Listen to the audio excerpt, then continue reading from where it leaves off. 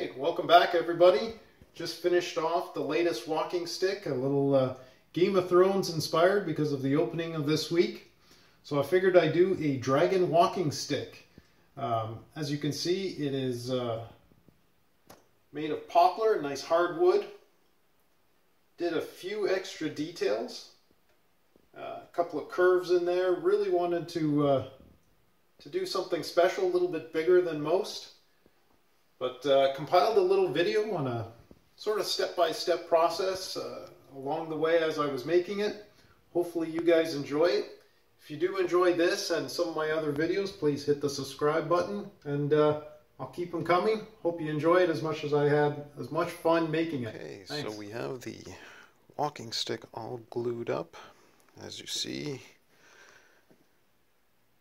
This here, we have two 1x2s, 6 feet long, glued up as the main center shaft of the walking stick. Then we have two one 1x4 glued together, double stacked on each side. That's the sketch that I had made up. The main center part here, 1.5 inches for the 1x2s all the way up. I just simply transferred it over some carbon paper. So you see the layout. Left myself a little bit of room. It's going to be a lot of material to remove, which is a good thing because this weighs quite a bit actually at the moment. It's made out of 1x2s and 1x4s poplar. Should have a nice grain, a nice finish when it's all done. Going to be cutting it out with a jigsaw. I'm going to try and first take out these corners here with perhaps a Forstner bit. Be able to get the jigsaw in there and make a nice curve. Little concerned about drift of the blade with the jigsaw. If you have a bandsaw, it'll work a lot better. But I'll start cutting it out. I figure this is going to take me many hours to cut through, get it at least at a stage where we can start carving. So Alright, let's get to it. So as you see, the cutting with the jigsaw is going rather well. I made a few holes with the Forstner bits, just so I could be able to put the jigsaw in and make some of these cuts, because the rounding will be too much for the blade I have. Depending on the grain pattern or the grain direction, the cuts are going easier. Cross grain's going very well with the grain. It's a bit slower, but let's do a few more cuts here and see what goes on.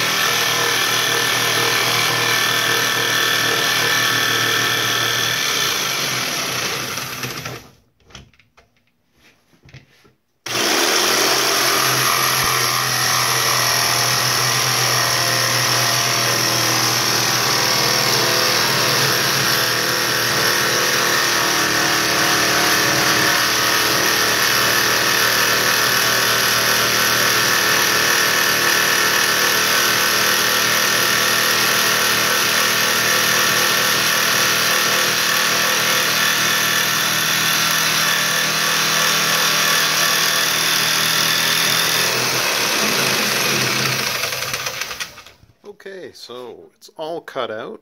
As you can see, the jigsaw worked out pretty well. It cut out things very nicely.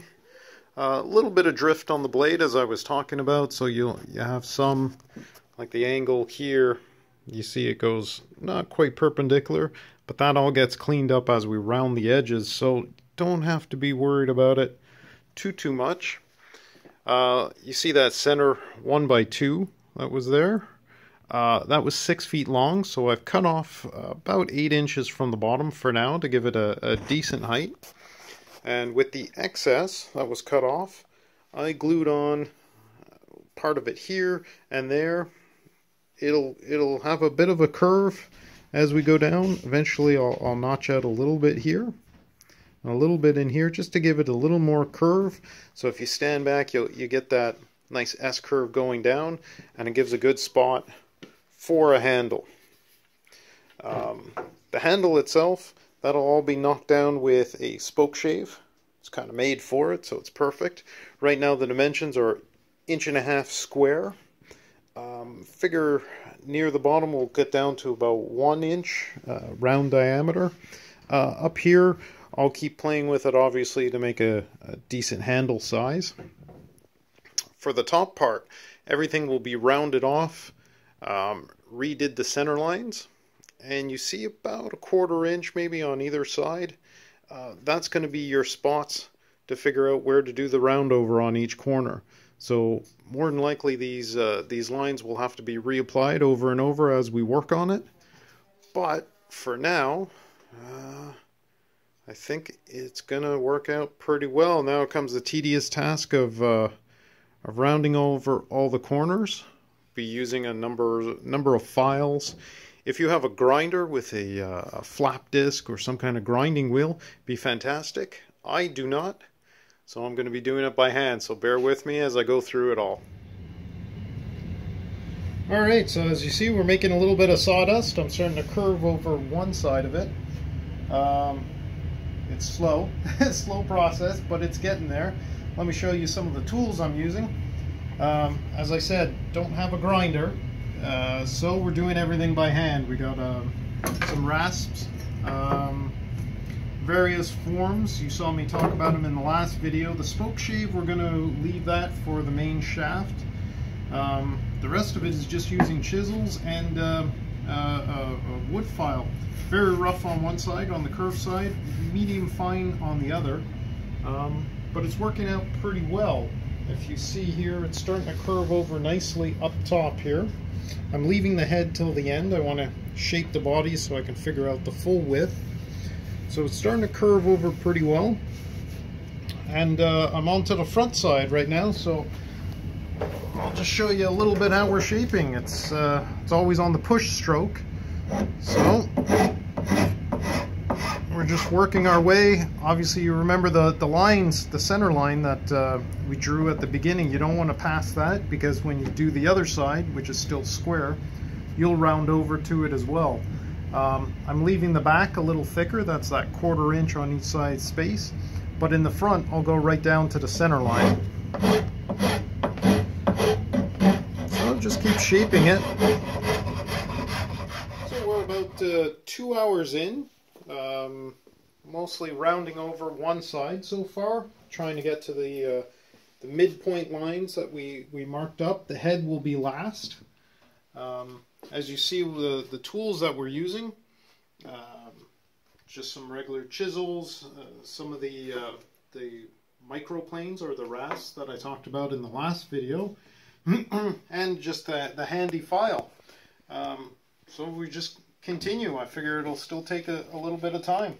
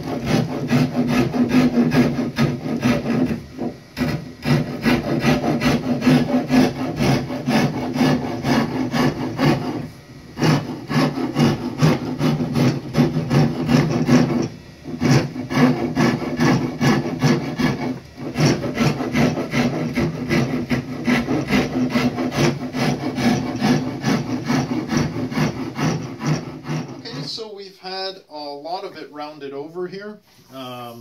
Still going to need a lot of sanding afterwards.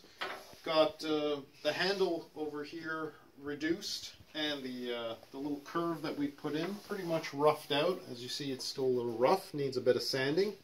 So we can start putting our focus onto the main shaft itself. Currently it's still sitting at 1.5 inches square. I want to take this down. Obviously we've got to round the entire section down. I'm thinking to get it down to a 1 inch, one for the rubber foot that's going to go on the bottom. It's a 1 inch diameter. So you see I found center, marked out a 1 inch. That's a lot to take off with just the rasp. So what I'm going to be doing is taking all 4 sides down, the majority of it with the planes, and then round over the corners. It'll make it a lot easier. So let's start taking the planes and taking a bit off.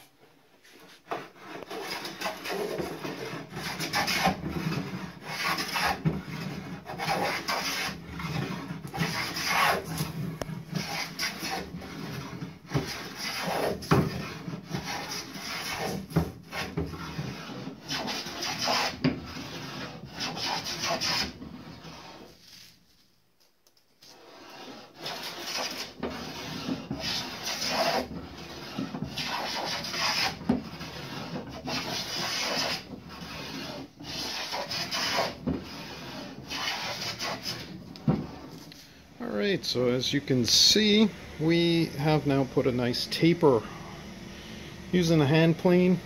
We got it down close to the 1 inch diameter as we were talking. Had to wedge it up, as you see, to make that nice transition from the 1.5 inches down to 1 inch. What we're going to do now is we have to knock off a little shoulder plane. Just knock off the corners.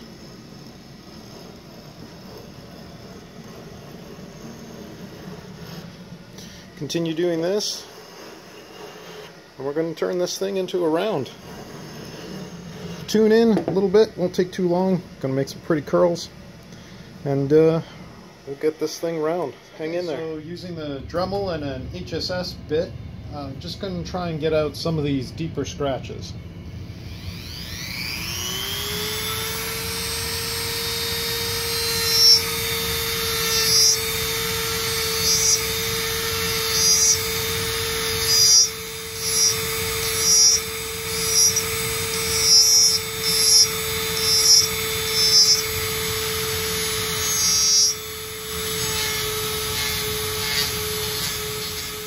So we're all done sanding, we're done shaping, and now we're ready to finally get started on the finishing with a couple of clear coats of polyurethane, sanding in between. I think we know how it all works.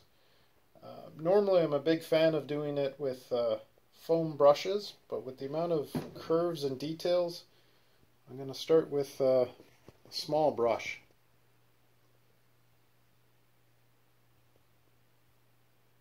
Just to avoid a lot of the drips that a foam brush tends to do, especially on some curves.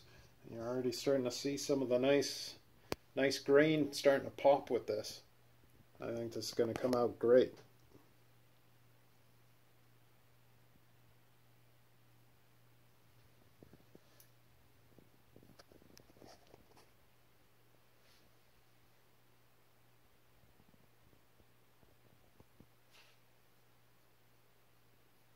Really starting to see some of that grain pop out.